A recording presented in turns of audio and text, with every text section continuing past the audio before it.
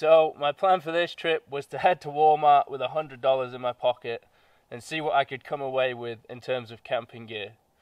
My main focus for the trip was the big three, or my sleep system, which is a tent, sleeping bag and sleeping pad, and see how it fares compared to some of my more expensive gear. So in here is where I've got all the stuff that I went and purchased, but obviously there's some other things in here that I didn't purchase at Walmart. The bag, obviously, I didn't purchase at Walmart. This is actually my stepson's bag that he's had for a number of years that he used to take when he went to the Boy Scouts and camping, summer camps and things like that. But there's a couple things here. Like I say, I tried to focus on the big three items: the tent, sleeping bag, sleeping pad, and then some other little bits that I picked up when I had money left over. So let's go through and take a look and see what I got.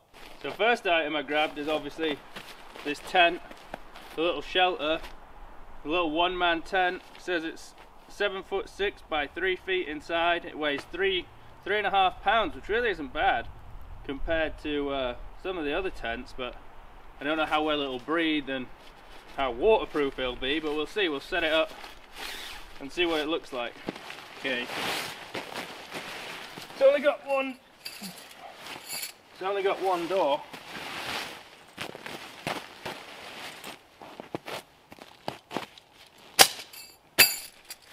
Okay, well, pretty standard pegs, but they're pretty heavy duty. You could probably change these out to something lighter.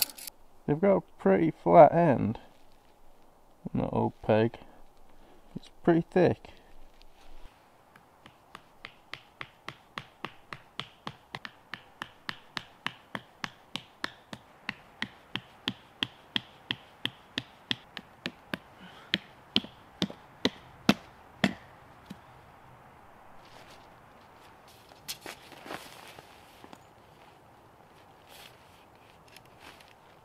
And it's got these little pins on both ends and a one pole design.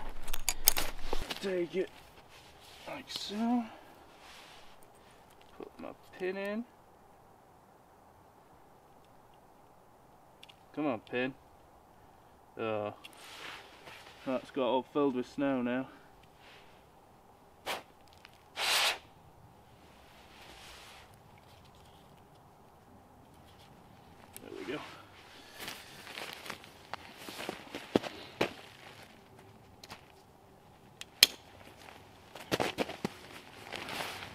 Feels like no matter where you go these days, there's an aeroplane flying over your head. Even in a pandemic. Like, where are you going, people? Where are you going? Okay, it's looking like something. And it comes with this other little bar. And I guess, is there a thing here? There's one there. Do we want to go over? No, probably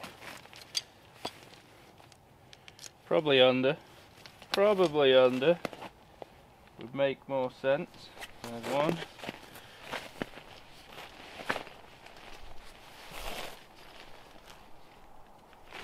Go on, lad. Go on, son. There we go. That doesn't. Well, I mean, it's not going anywhere, so which side? Oh, they both open. Well, saucy. Which side would I get in? This one. So we take this, and we take this. Alakazam. Alakazoo. Ow.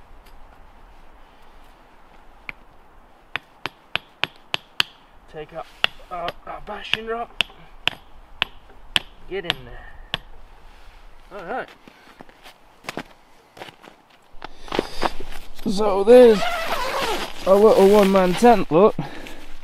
We've got a mesh on this side, and then round the back we have this bit that lifts up. You pull that out, I guess, stake it down. And there's a mesh vent under there. So I'm not too convinced on airflow. but the difference between lack of airflow in the winter and lack of airflow in the summer is probably pretty big, because in the winter I want it to trap as much heat and keep me as warm as possible, whereas in the summer when it's hot I want the breeze to get in there. It's probably not as good, but we'll find out. Okay, so like I said, my focus was on the 3 items: my shelter, sleeping pad and sleeping bag. And I got a cold weather mummy sleeping bag. It says its comfort level is 10 degrees Fahrenheit. This thing weighs 5.7 pounds. It says it's 7 foot 1 inches long, so that should fit me fine. It's synthetic, so we'll see how that goes. Obviously, like I said, I've got a foam sleeping pad, which is the item I'm most worried about.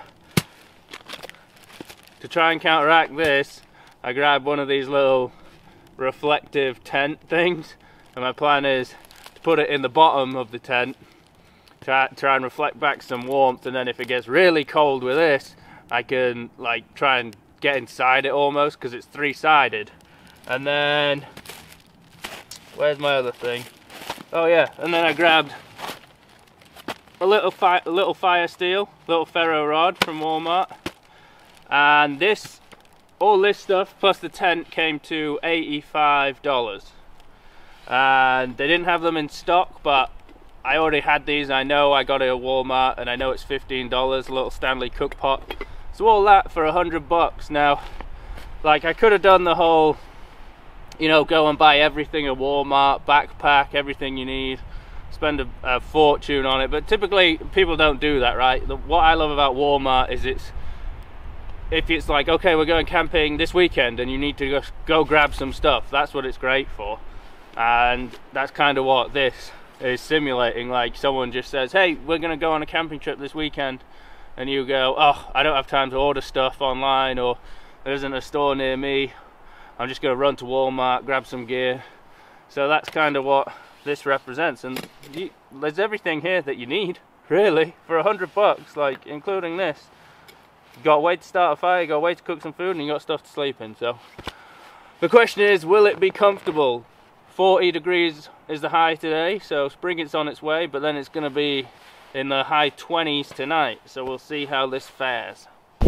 As you can see, I've got the emergency thing under there, sleeping pad, and then the sleeping bag. I'm not gonna lie, I got in there to see what it was like and ended up falling asleep for like the past 15 minutes. And it really was pretty cozy. I mean, it's probably mid-30s, high 30s right now. Maybe a little less actually, because it's pretty windy, but it wasn't bad. It was quite nice, although 15 minutes is very different to 8 hours or so laying on that sleeping pad, but we'll see how it goes.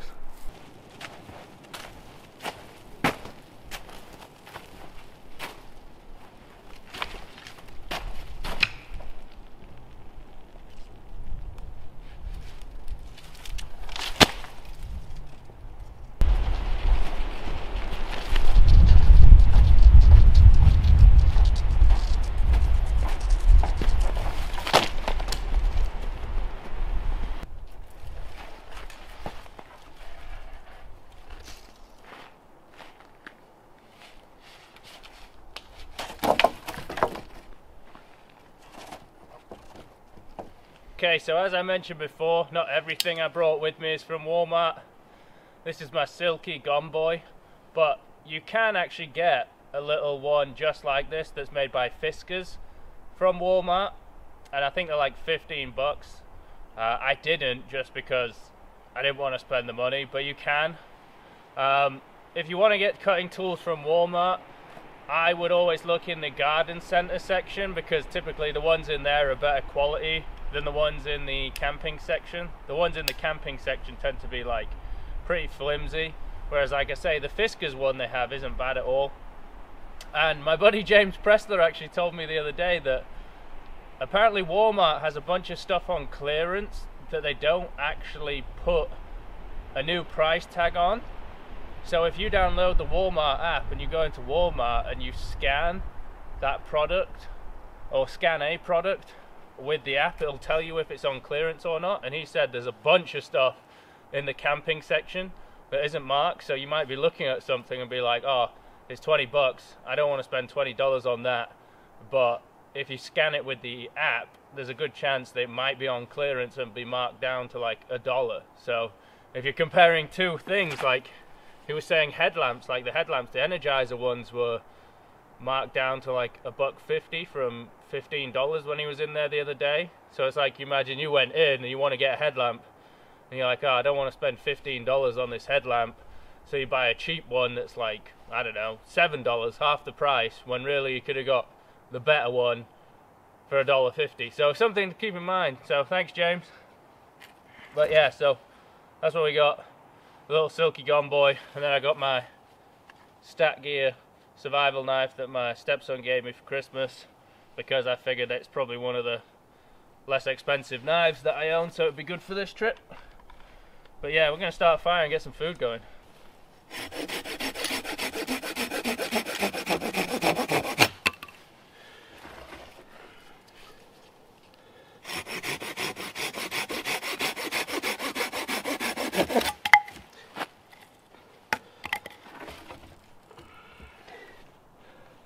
You can see that nice natural check in that wood.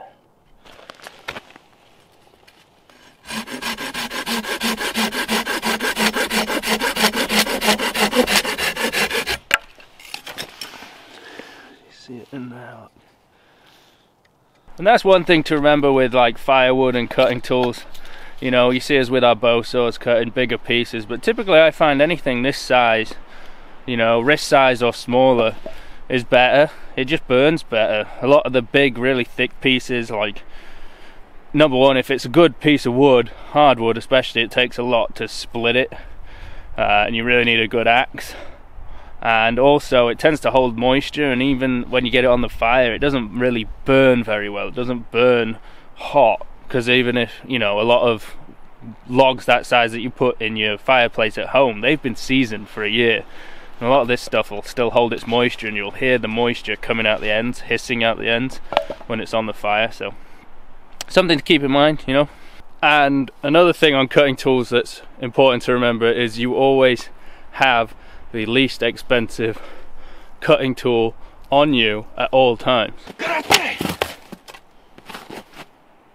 See, that's the thing, if you don't have a cutting tool, as long as you have a good dry piece of wood, you can always just kick the living piss out of it. And I guess that really is the point in this whole trip and using this stuff, is you don't have to get caught up on gear and food and all that stuff.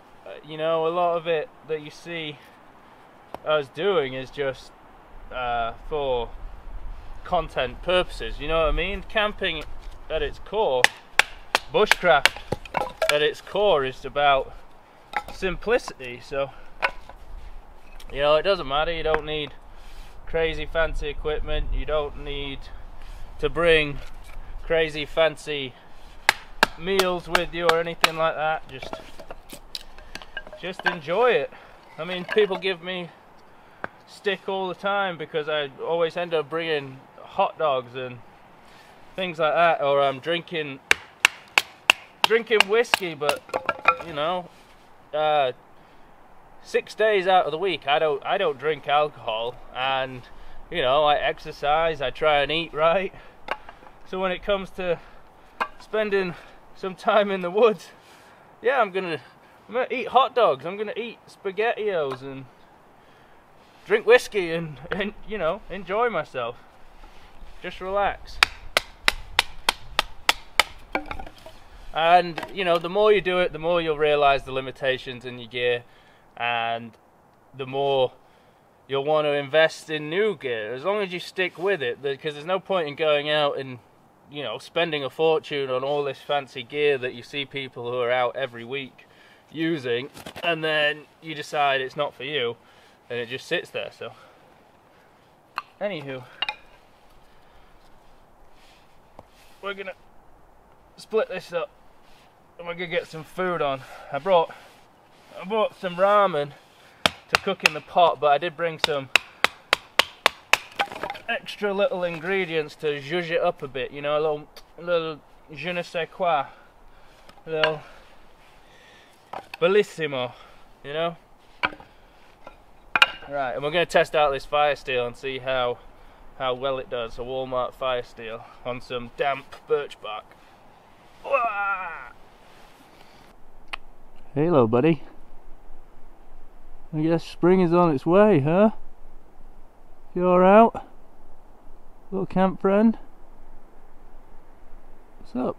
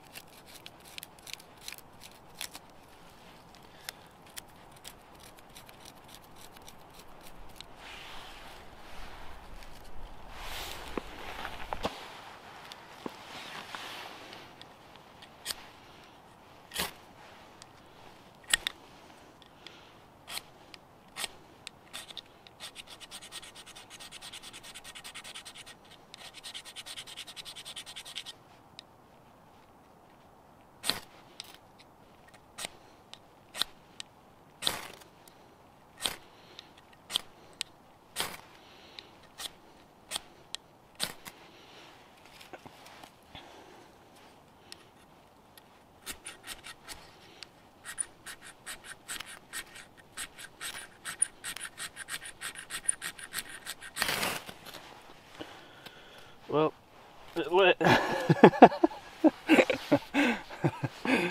Oh, let's see if we can get.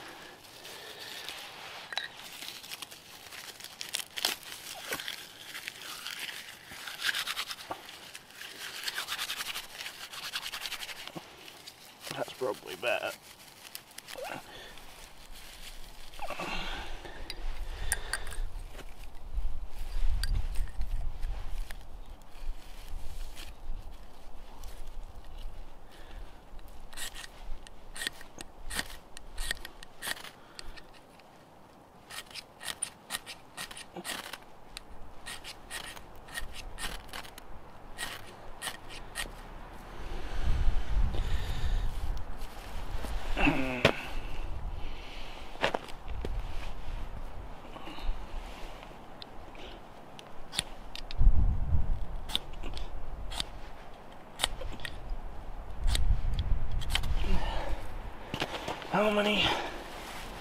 How many attempts is it going to take with the Walmart fire steel?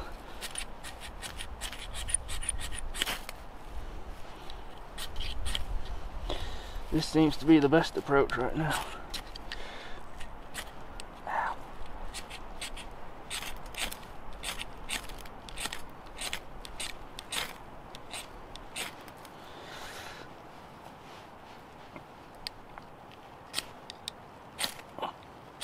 The thing is, it's too short.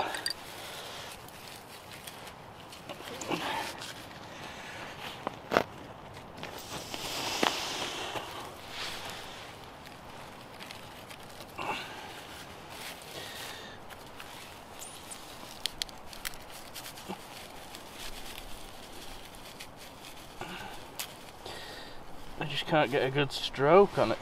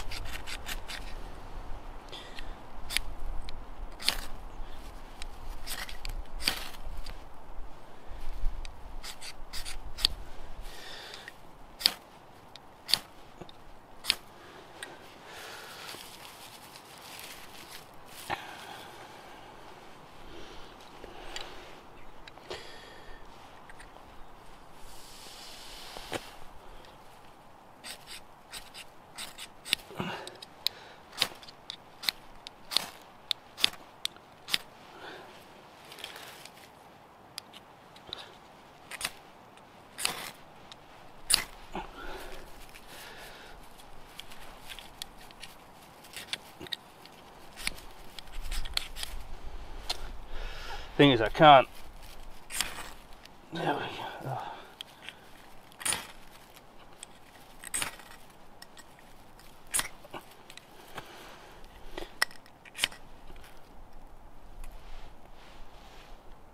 Oh, that was close. I think maybe I've figured it out now.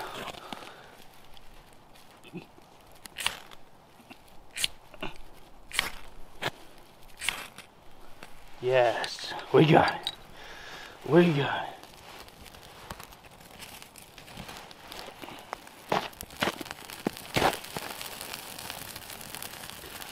Probably should have done this where I was having the fire.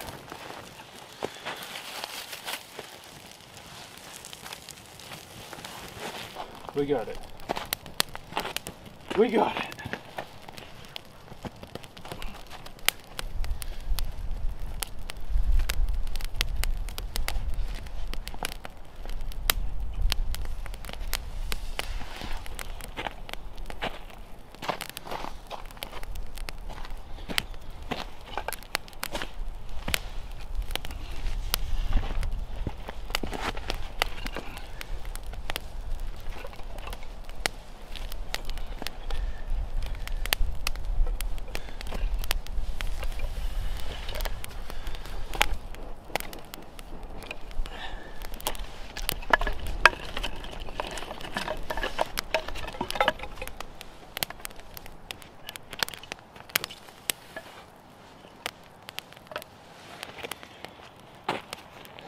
Well, I definitely should have tried to light the bark over the actual spot where I was going to have the fire, but I didn't want to be kneeling in that soggy, wet fire pit trying to get it lit, but it did go.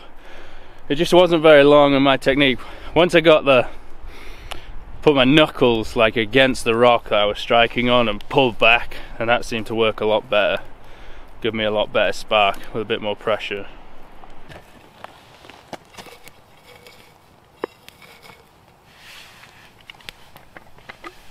Oh, so smoky.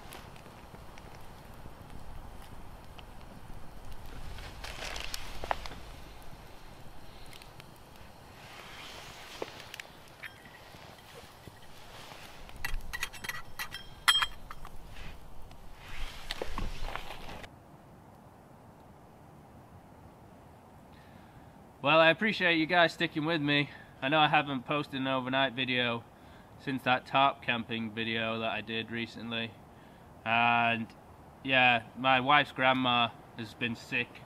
She was in and out of hospital last week, and she's fine, don't worry, she's much better now. Nothing COVID related either, which is good. And it was just one of those weeks where I didn't really feel like I wanted to be back in the woods with no service, just in case something happened. And like I say, now she's out, she's doing better, and yeah, I feel comfortable being back out here. Does that make sense?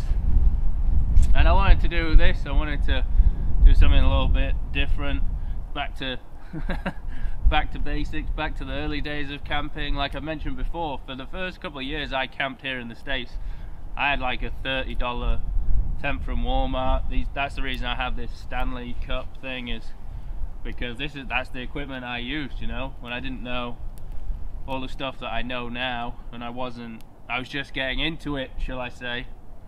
Then it was like the most affordable stuff I could get, and it worked. Like I say, the tent that I had, the $30 tent, me and my wife used that all the time, and that only got thrown away because it got used for one of my stepson's birthdays out in the backyard, and it got put away wet and it got moldy, so it had to get thrown away. But if it wasn't for that, we'd still have it. So yeah, the nice thing about this as well, this tent, is he can use that. He's 16 now, 17. I'm sure he'll have little camping trips that he goes on with his buddies, like little overnight trips. And you know, that tent there, I believe it was $26.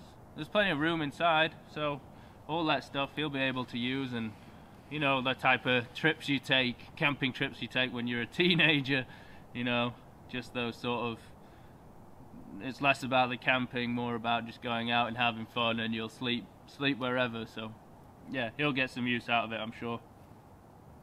Apart from that, I've got, so over the next couple of weeks, kind of a little announcement for you guys, which over the next couple months, within the next 2 months, I will be going out to Idaho for the first time this year. I'm going out to Idaho twice this year. The first time I'm going to be going out on a project, and I'm going to be filming, actually. I'm going to be filming someone on a bear hunt. They're going on a bear hunt, and I'll be filming it.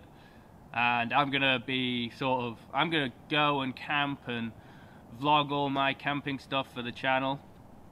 So that should be fun. I'm interested, like, you know, that's one of the things I've always wanted to do, is go and camp out west, and I'm excited for it. So we're going to be, I think the plan is to be out there for 2 weeks, and the first 7 days we'll be up in, well, that's it. Once we leave the trucks, we'll be out for a solid week, and we won't be coming back. So over the next couple of months, I've really got to like start getting some longer trips in, shall we say, and I'm really got to start dialing in that pack and dialing in my gear. And we're going to be going ultra light.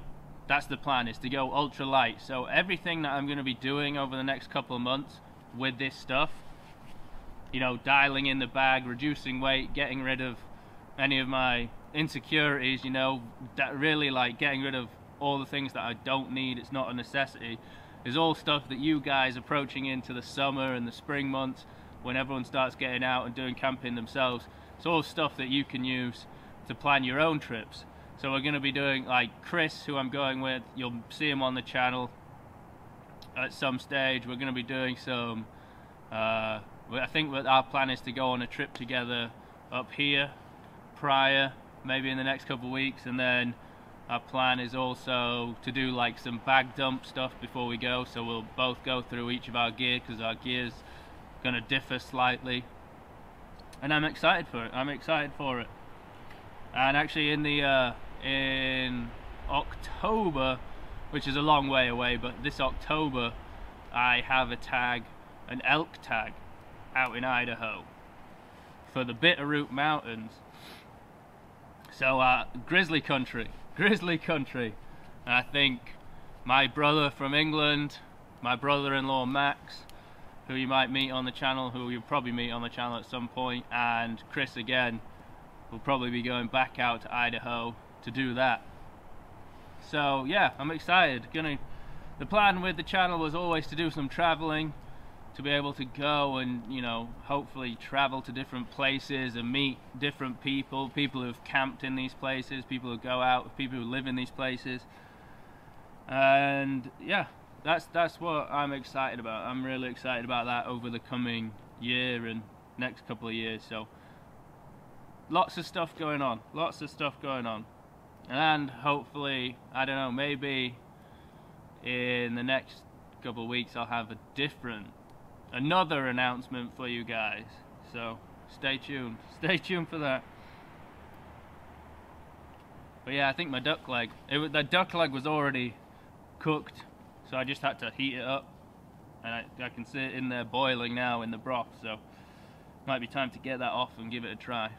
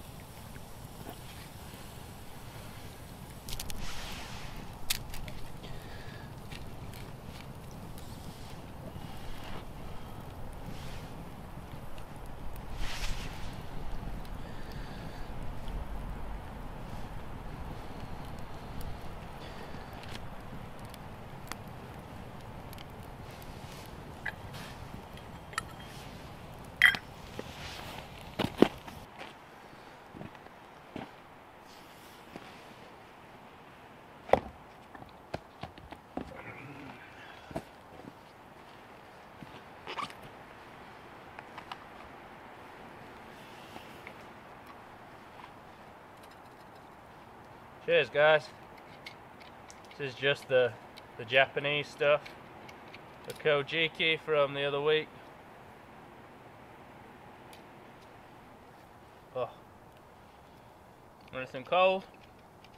My little hip flask my stepson gave me for Christmas, which is great actually, because it stops me having, well, not having to, but stops me just going out and buying a fresh bottle every week. Sometimes I can bring last week's with me, so let's try the duck leg, shall we?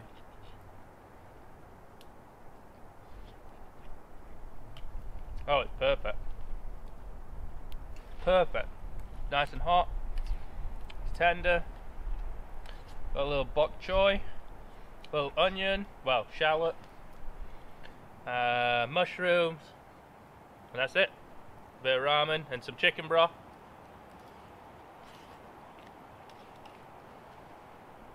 A nice hearty meal.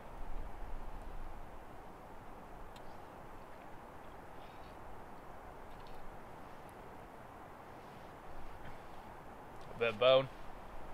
But that duck leg's perfect. It fit in there perfectly. End sticking out so I can grab it. Like I say, it was in the package already cooked, so it just needed warming up. And that's perfect. And like I say, a bit of bellissimo, a bit of je ne sais, not je ne sais quoi, you know what I mean. Delicioso ramen. Zhuzh it up a bit. Keep it simple, but just add a little bit extra to it, you know. So yeah. So now I'm just gonna eat this and relax by the fire until it's time to go to bed. Well, I say that. Well, I say that, but I don't know. I wish I had a little sit pad. I don't want to bring my foam one from out there, in there, out here, but that might be the case. Something to sit on so I'm not on these cold rocks. But and it's snowing, on and off. It's snowing a little bit, which is nice.